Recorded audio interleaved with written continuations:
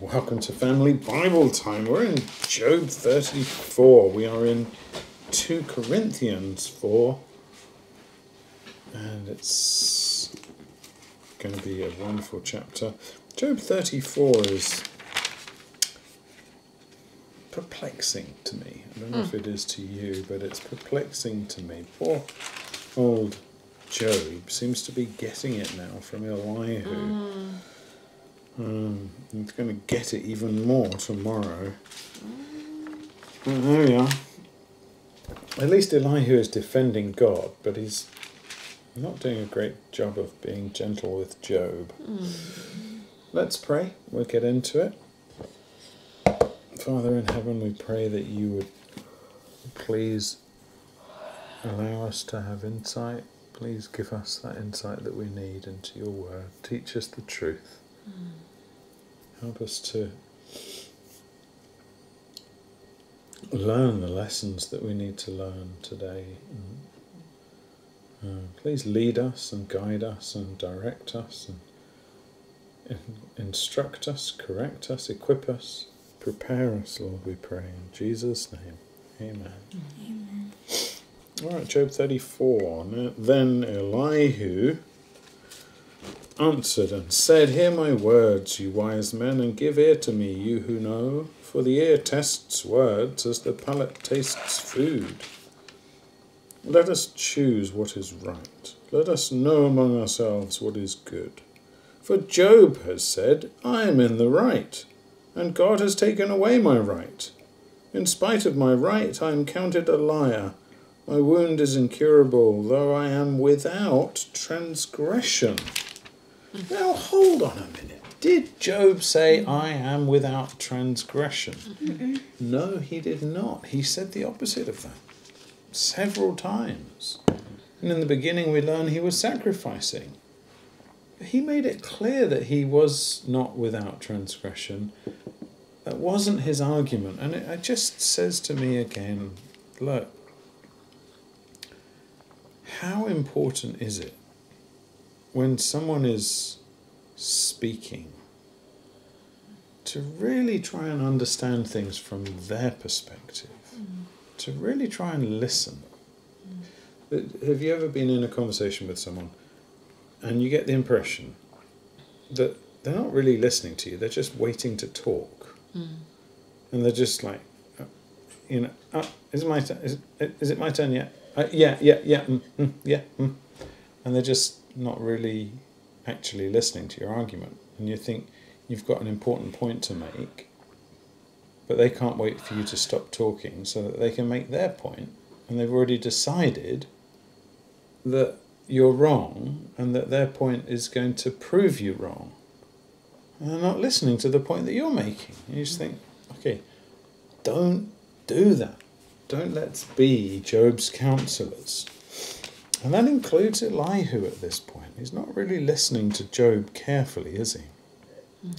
Now, despite that, he's about to quote Job, which means he is listening to Job up to a point, but he just doesn't listen properly. So verse 7, what man is like Job, who drinks up scoffing like water, who travels in company with evildoers, and walks with wicked men? And you think, well, hold on a minute, how is Job doing that? Well, here's Elihu's argument. For he has said, it profits a man nothing that he should take delight in God. Not quite what Job said, is it?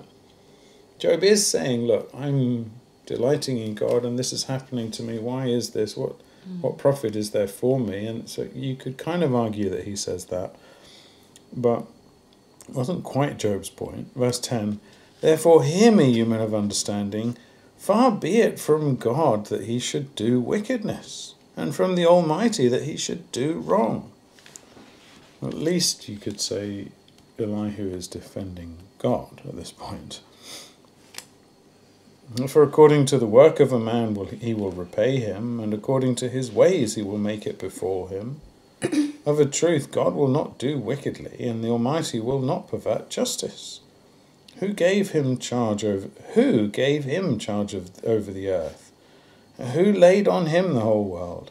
If he should set his heart to it, and gather to himself his spirit and his breath, all flesh would perish together, and man would return to dust. Now, there's a truth.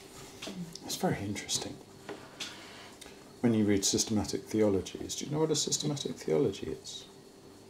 A systematic theology is a book where the theologian says, now let me consider the subject of, let's say, God's immortality, God's eternal life, the eternality of God. And then he goes through the whole Bible and pulls out different verses and proves the doctrine that God lives forever and ever. Maybe talks about God being outside of time and beyond time and before time and things like that. It makes a real study of it.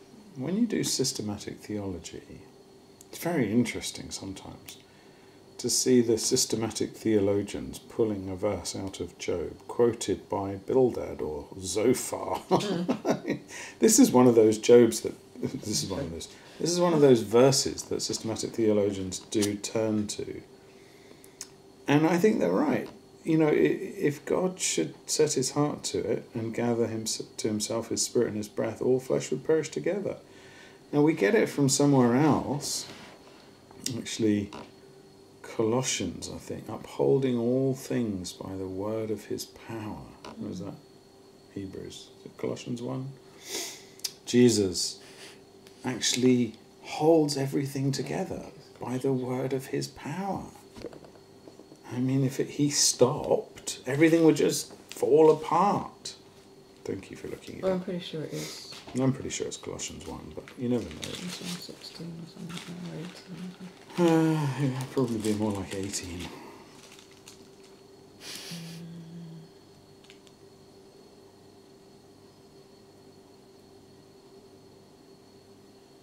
Mm. 17. 17. Well, it was, Between the two we were of us. both wrong.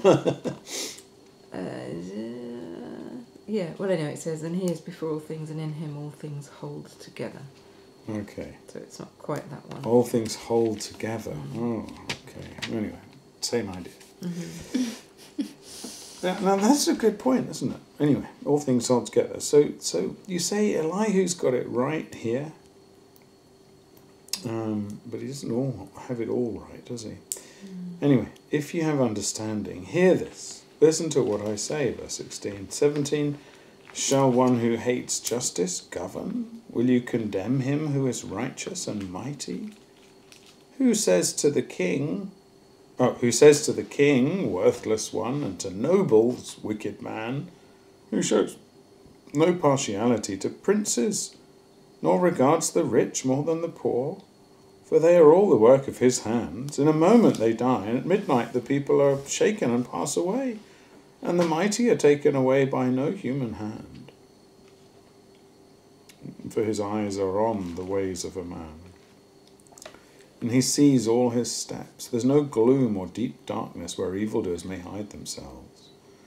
For God has no need to consider a man further, that he should go before God in judgment. He shatters the mighty without investigation, and sets others in their place. Thus, knowing their works, he overturns them in the night, and they're crushed. He strikes them for their wickedness, in a place for all to see, because they turned aside from following him, and had no regard for any of his ways. So that they caused the cry of the poor to come to him, and he heard the cry of the afflicted. When he is quiet, who can condemn? When he hides his face, who can behold him? Whether it be a nation or a man, that a godless man should not reign, that he should not ensnare the people. For has anyone said to God, I have borne punishment, I will not offend any more. Teach me what I do not see. If I've done iniquity, I will do it no more. Will he then make repayment to you because you reject it? For you must choose and not I. Therefore, declare what you know. Men of understanding will say to me, and the wise man who hears me will say, Job speaks without knowledge, his words are without insight. Would that Job were tried to the end, because he answers like wicked men. For he adds rebellion to his sin, he claps his hands among us, and multiplies his words against God. Wow, this is Elihu really going for it, isn't he?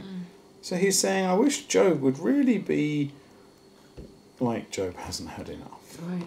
I wish he would really be tried to the end. I wish God would really sort him out. Where's your compassion, Elihu? None of them have got much compassion, have they? It's really good, isn't it, that we have a high priest who is touched with a feeling of our infirmity. What does that mean? Jesus is someone who knows weakness. The Bible calls him a man of sorrows and acquainted with grief. The reason that God made high priests to be human in general was so that they could deal gently with sinners, because they themselves were beset with weakness. So when other people sin, someone who speaks to God on your behalf needs to know what it's like to be tempted and really feel for your weakness, and then they're going to pray for you, aren't they? That's what an Old Testament priest would do. They'd intercede with God on your behalf. They'd pray. And now we've got Jesus, who is tempted in every point, just like we are, but without sin.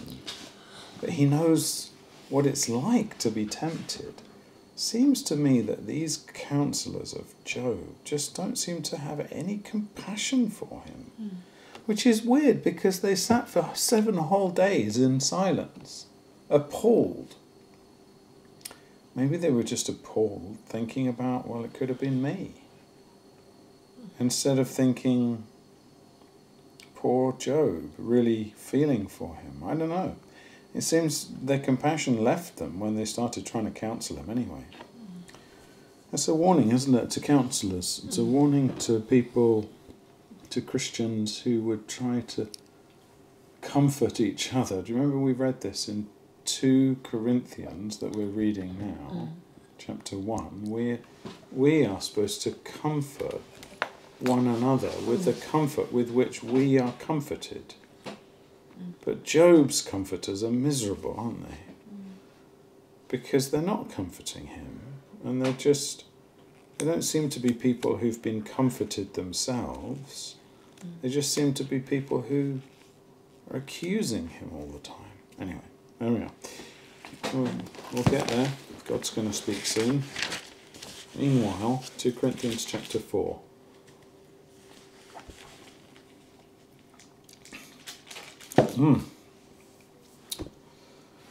Now, where are we? 2 Corinthians. Okay, what's happening in 2 Corinthians? Paul is defending the apostleship. The pirates. Fighting off the pirates, quite so. Now, whilst he's doing so, in chapter 3, remember this yesterday? We all with unveiled faces. We're not like Moses. We are very bold, he says, not like Moses. So Moses would put a veil over his face so that the Israelites couldn't gaze at the glory that was reflected in Moses. It's shining from Moses' face, connected with the old covenant. Paul says Moses was somehow timid, restrained. But we're very bold. We're not like Moses. We don't have to do that. We don't have to hide it. We can just let it shine, because this wonderful new covenant is the full package. That old covenant was that which was not permanent. It was being brought to an end, verse 11, and replaced by something which is permanent, the new covenant. So verse 1 in chapter 4, therefore having this ministry. What ministry? Well, the ministry of the new covenant, being ministers of the new covenant, having this ministry by the mercy of God, we do not lose heart. Now, think about that for a second, because hold on a minute. What had Paul been saying in chapter 1 and 2? Oh, he got to the point where he was just so distressed, wasn't he? He couldn't bear it. He walked away from an open door of ministry that God had set before him. He walked away from it because he just had no peace, because he couldn't find Titus, and he was so anxious about the Corinthians and whether they'd been turned against him and whether all his labour would have been in vain and whether they would be broken by it all. And he was consumed by his concern for them. Now in verse 1 in chapter 4 he says we don't lose heart because we have this ministry by the mercy of God. Verse 2, but we've renounced disgraceful, underhanded ways. We refuse to practice cunning or tamper with God's word. And that's probably what these super apostles were doing, practicing cunning and tampering with the word. But by contrast, but by the open statement of the truth, we would commend ourselves to everyone's conscience in the sight of God. The open statement of the truth. Another way of translating that, setting forth the truth plainly. So we just say what it is. And we say it like it is. We don't hide it. We don't cover it up. We don't take half an hour to say homosexuality is a sin. Someone asks us, so is homosexuality a sin? We just say, yes. We don't have to apologise for it. We don't have to say, if someone says, how many genders are there? We just say, 2. You don't have to say, oh, well, it depends upon your point of view, or you've got a very good point there, and beat around the bushes. No, we just set forth the truth plainly, and in doing so we commend ourselves to everyone's conscience. People know that what you're saying is right. When you beat around the bush, which has become popular, and pastors go on national TV and get asked a straightforward question, and at the end of listening to their convoluted answer, all you can decide is with the fact that they didn't really want to say yes, but eventually they had to. You're like, well, if you don't want to say yes, don't say yes. If you would rather not, go the whole way and compromise. No, don't do that. But it just is embarrassing, isn't it? You want people to just state it. Anyway, there we are. Where are we? Setting forth the truth plainly. I'm getting carried away here. I should move on. Verse 3. And even if our gospel is veiled, hold on a minute. A moment ago he was saying we all with unveiled faces. We don't do this. It's not veiled. But then he says, even if it is veiled, it is veiled only to those who are perishing. In their case, so how is the gospel veiled? In their case, the God of this world has blinded the minds of unbelievers to keep them from seeing the light of the gospel of the glory of Christ, who is the image of God. This is not Moses putting a veil in front of the glory of reflected glory from the presence of God in the Old Covenant. This is not Paul putting a veil in front of the gospel. This is the God of this world, blinding the minds of unbelievers. So that's the only way in which you could say the gospel is veiled, so people can't understand it and see it. Verse 5, for what we proclaim is not ourselves, but Jesus Christ as Lord, with ourselves as your servants, slaves for Jesus' sake. For God, who said, let light shine out of darkness, has shone in our hearts to give the light of the knowledge of the glory of God in the face of Jesus Christ. Now, I think Paul is just playing on this whole theme of shining faces because Moses' face is shone. And now he's saying God has shone in our hearts to give us the light of the knowledge of the glory of God in the face of Christ. Because when we look at Christ, we see the glory of God. That's so wonderful, isn't it? We don't have to hide that. God has shone that in our hearts. Now, that's quite the privilege, isn't it? Think of it. Do you feel like you have a privilege here? Do you feel like, oh, God has actually revealed to me the glory of God in Jesus? You read the Gospels.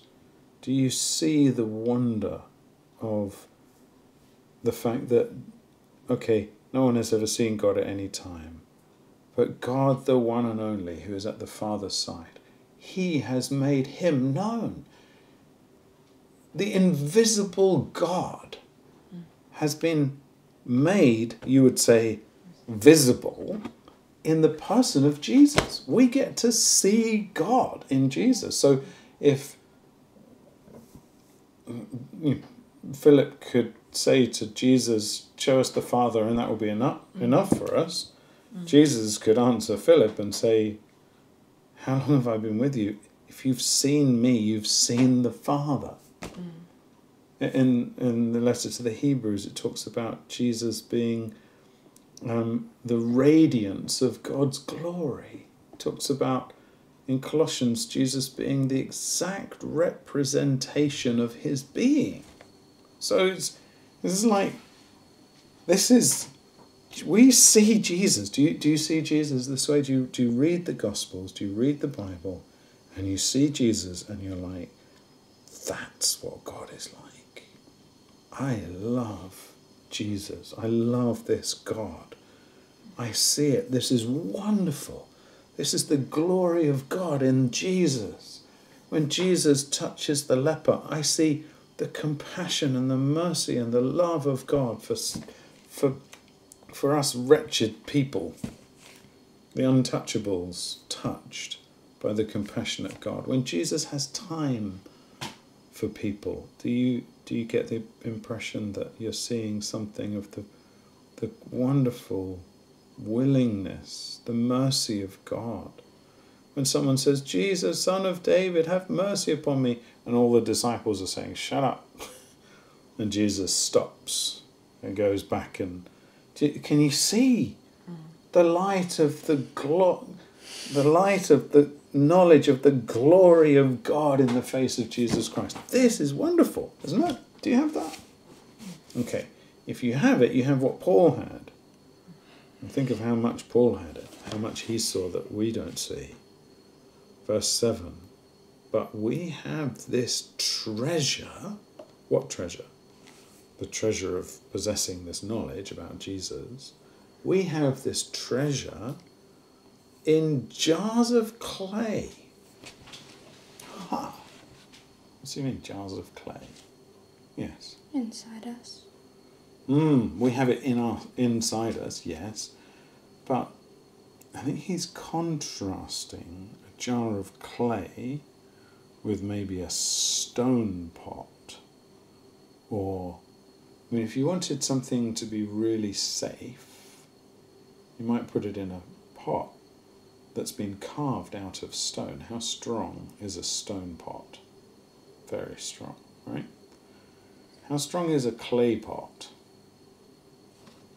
Clay pots were weak, unbreakable, disposable. Clay pots, yeah, you could bury treasure in them sometimes. But clay pots were used for rubbish. People didn't have flushing toilets in those days. So you know what they used? Clay pots. Now when a clay pot had been used for that kind of stuff, did you then use it for cooking? No way.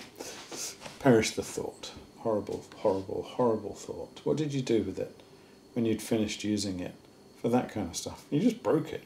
Just disposed of it. Cheap clay pot, buy them everywhere. There's a potter on every corner.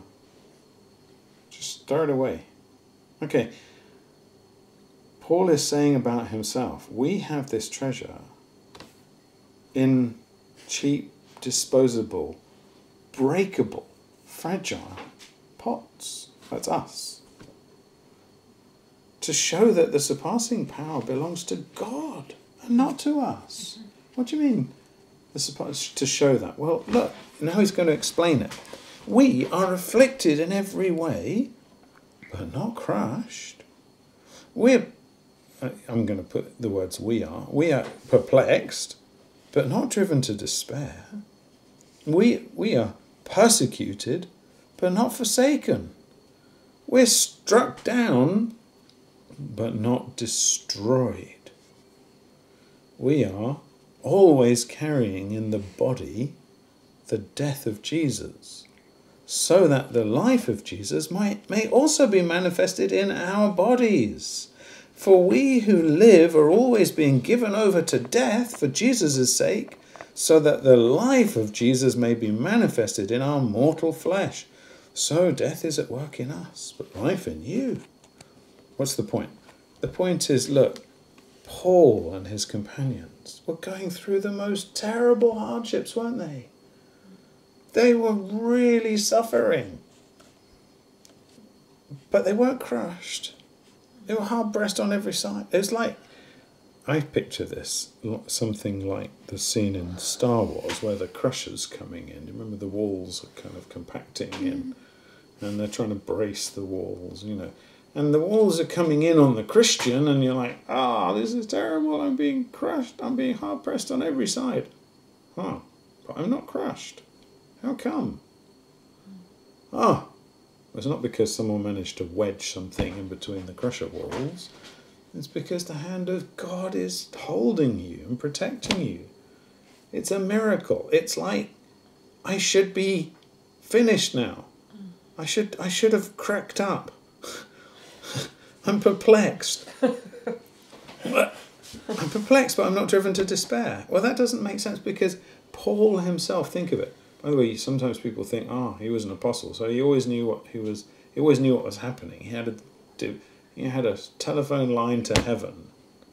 Well, actually, Paul was often perplexed. In other words, he didn't know what to do. Take that and get some comfort from it. You're not alone, but not forsaken, struck down, but not destroyed. Always carrying in the body the death of Jesus. So that's what it's like to be a faithful Christian. Is you suffer, is you're stretched, you're squashed, you're perplexed, you're persecuted but not forsaken. So it seems to be all going wrong. But then somehow God shows that he's with you. And when he shows that he's with you, it proves that the power comes from him and not from us. That's the point. So verse 13, since we have the same spirit of faith, according to what has been written, I believed, and so I spoke, we also believe, and so we also speak. Now, just take that, connect it to what was said earlier about setting forth the truth plainly. This is speaking based on what you are truly convinced about. You speak because you believe it to be true. You speak because you can't do anything else but say, I believe this. Can you imagine one of those New Testament Christians, little girls like Blandina, being told to deny Jesus? And she's just like, I can't do that. I can't deny Jesus. I believe in Jesus. Jesus is the Lord. Say Caesar is Lord. I can't say Caesar is Lord. Jesus is Lord. We're going to throw you to the lions. Well, I can't say Caesar is Lord. You'd have to throw me to the lions then. The lions wouldn't touch her. We're going to get the bulls out. Well, I'll just not deny Jesus?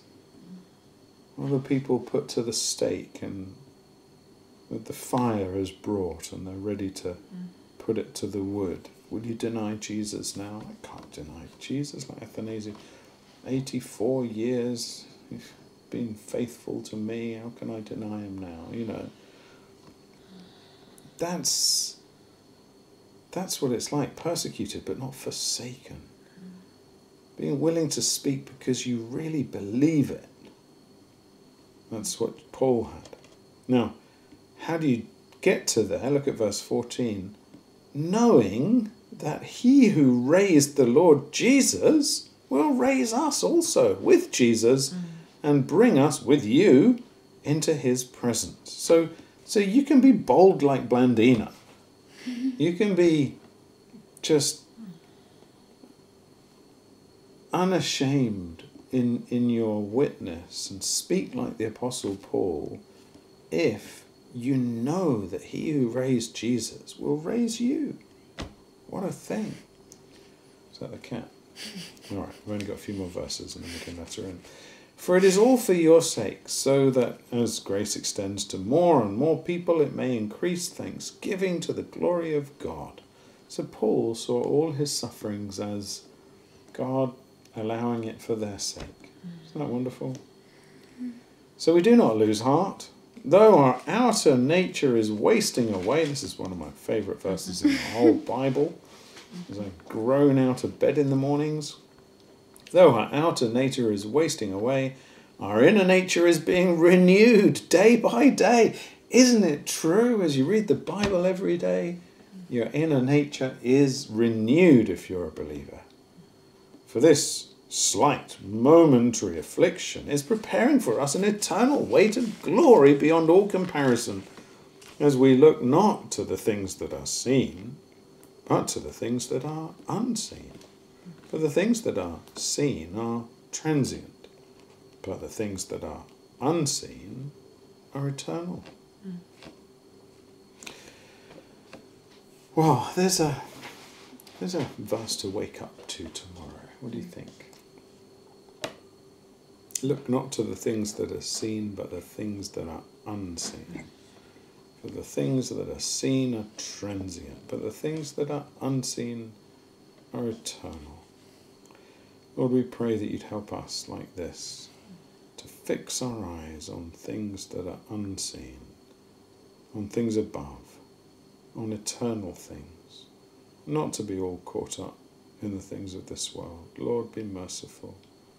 Please bless and help us to glorify your holy name. In Jesus' name, amen. All right, we're done. You made me a cup of tea and I never drank it. Thank you.